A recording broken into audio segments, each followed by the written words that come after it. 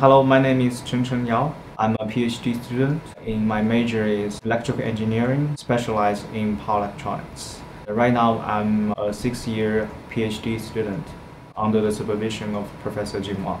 I'm from China, Hunan province, and I came to Ohio State in 2011 to pursue my graduate degree, and then I transferred to the PhD program in 2013.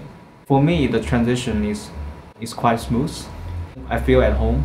In our lab, everybody works hard.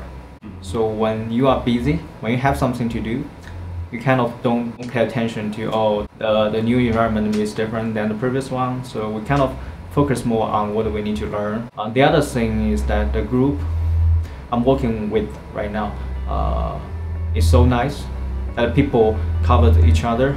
So no matter it's academia, research, or logistic issue, senior students helped me when I was young. Don't be alone, especially when we travel a long distance far away from home. It's better to find a friend. We have a lot of international students already. So for me, I would say I don't feel that much of maybe cultural shock because everybody's different.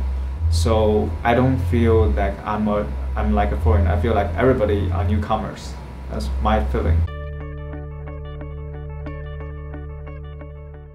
I advise for any engineering students, try to get into a research group, work with a faculty and a senior PhD student as fast as you can.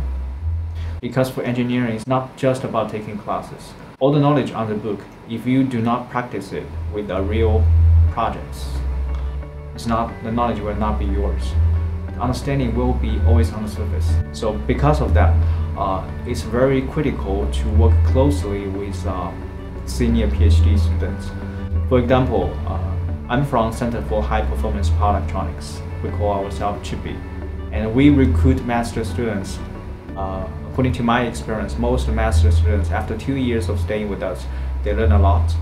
And most of them are able to secure a good job opportunity after the graduation. Again, my name is Chengcheng Yao.